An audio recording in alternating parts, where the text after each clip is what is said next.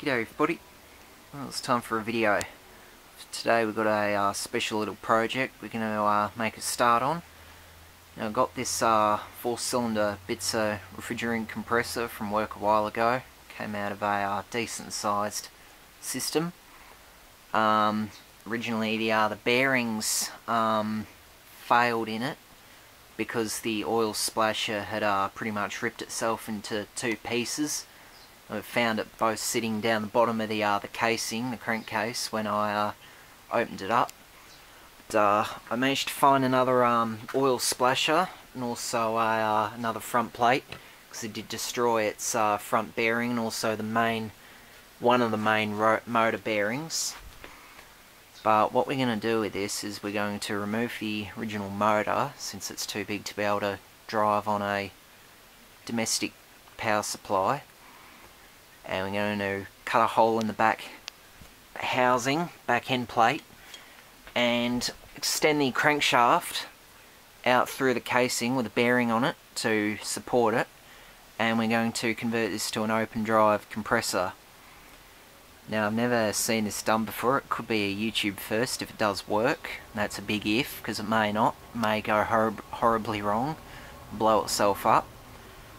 But all the same, it should be interesting, because I've never seen this done before to a semi-hermetic compressor. So main focus we're going to look at today is just pulling it apart and removing the motor stator from it. I'm going to hang it up with a chain block. Bought that today too, just for this. I'm going to hang it by the stator, by the windings, and then heat this casing up. Hopefully it should expand just enough to let go, and I'll be able to pull a stator out of this. Not only will that lighten this thing up, but it'll also free up some space in there to make a coupling up. So what I want to do is, this is the original crankshaft from it, and I got this stub off of a 2-cylinder crankshaft. That's the end of it there. And I'll just cut it on the lathe, which is behind me there. What we're going to do is we're going to figure out a way to join that together like that, and then probably have a coupler or a sleeve or something over that to hold it. Then we're going to put a bearing on this end once I've got a hole in it, probably even a self-aligning bearing, so I can center it on there, and then machine that down so I can fit a pulley or a coupling or something to it, and then drive it with either another electric motor or even a small engine or something. So let's get it in pieces and have a look. Alrighty, here we have it. Bits are everywhere, pretty much. These are all pistons from it too. I've got no rust on them, which is good, even though they are aluminium. I have numbered every single one of them too, so that I know whichever cylinder they came out of, they go back in. So that's also the orientation for the bearings. That's a very important thing for when you are rebuilding engines and other compressors and small bits of machinery. Is, say for instance, it spends, say, I don't know, 50,000 hours running in one position. When you pull it apart, you're going to be disturbing the bearings and things. You want to make sure that when you put it back together, that they go together exactly the same way as they came apart. So these surfaces will be in contact with the same areas on the crankshaft and whatever the bit journals that they were originally in contact with when it was running. Otherwise, you get excessive wear and even failure. Now, not that you usually bother rebuilding these little compressors, because they're not generally worthwhile. But yeah, you can definitely see the amount of wear on that. I mean, that's still alright, that surface in there, but it'll still work just fine. And I even have two spare pistons too, that if they do get too bad, I can just throw those in. They should work. But yeah, it is interesting seeing how these things fail. That's the splash paddle there. Tiny little bit of rust on it, but it's alright, all the same. The matching bolts for it. That just bolts on the very front of the crankshaft. It's in this sort of area right here. So it just collects oil and just slings it around the whole inside of the crankcase in there. That's how the lubrication works. Like, there's an oil pump from a Micom reciprocating compressor. It's similar to that, but probably stood up to about here. That's what I used to work on at my old job, but now it's only little ones like this, so they don't have those in them, they have these.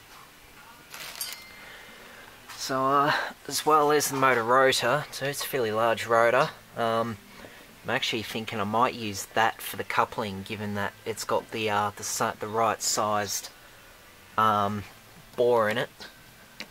Like that's a press fit, which is what I need, along with the key too. I'm going back and forth with parts, by the way, because I've got it all over the place. But so that's the yeah, that's the rotor from it. Can't really show much. It's just a solid lump of steel. And there's the stator, which I'm going to remove. I'm going to heat this casing up. I'm going to suspend it by the chain block. Probably put a bar in there and actually hold on to it somehow. And then heat this up. And hopefully it'll expand just enough to let go. And then I'll be able to reef it out. But if that doesn't work, I might have to resort to cutting it, which I really don't want to do. Just split it, maybe up here. Even though it is cast iron, so I don't really want to do that because I'll have to weld it. And cast iron is a nightmare to weld. It's just porous and just, yeah, it won't seal properly either. So get it set up. We'll take that terminal box off since we're not going to need that anymore, and get into it. Here's a quick look inside the terminal box. There's your main three-phase connections here. There's your L1, 2 and 3, or U, V and W. There's your earth lug. And over here you got a little overload for the motor. Something heavy floating around inside it. And, that appears to be alright. Doesn't look like there's anything wrong with that. But they only ever work for a certain amount of time before a motor just burns out anyway. You get a little hot spot on the stator. But, that's essentially it. That connects in there. It's all very rusty too. That probably wouldn't have been helping things either. There's this little diagram for you on the lid. Essentially all there is to it.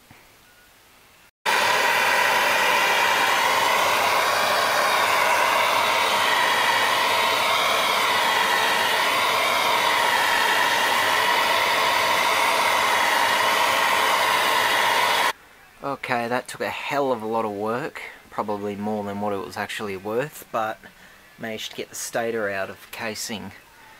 Now, we'll confess, I did have to split part of it. I didn't end up going all the way through, but I am going to need to weld that up.